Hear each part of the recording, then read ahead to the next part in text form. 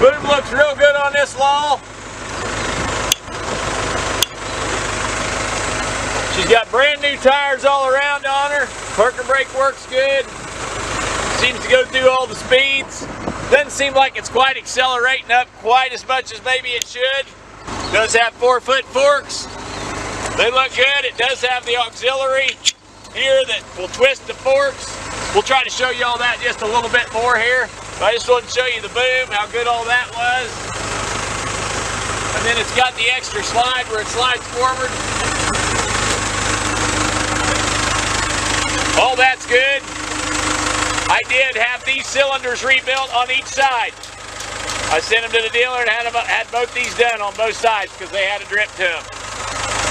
You'll still find a couple little hydraulic leaks around. I think there's a hose somewhere underneath the steering that has a slight hydraulic grip to it. And then I just noticed this. I got a little pinhole here where this, got a little hydraulic leak on this apparatus here. Looks like it might need a seal, okay? Not a huge deal. Tires are brand spanking new on it. It's got brand new Titan. They're 1324s.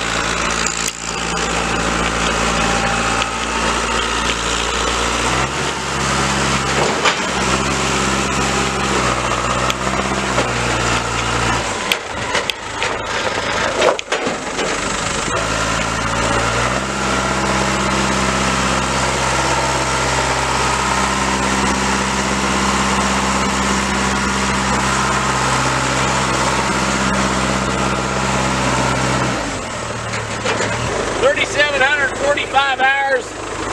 We got this from the dealer.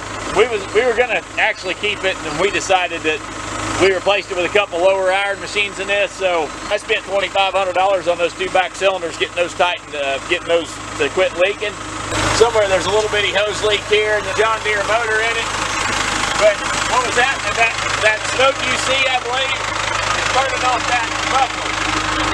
I just got it back and getting it fixed. So that hydraulic fluid was coming off of this and dripping down and hitting that muffler. So it's burning some of that off. I think that little smoke you see when I was revving her, I don't think it's coming out of that.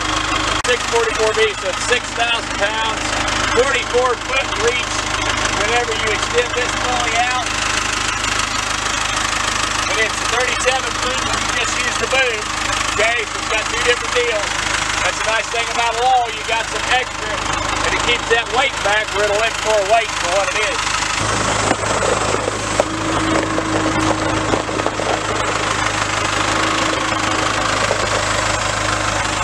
Let's have the bumps on it here in the cab.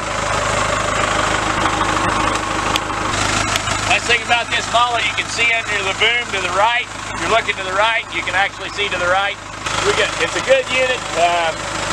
You know, everything seems to be functional on it. Like I say, still got a couple little old leaks, but these are the maintenance. We had that fixed professionally. Good unit. It's going to sell absolute on Tractor House Auction.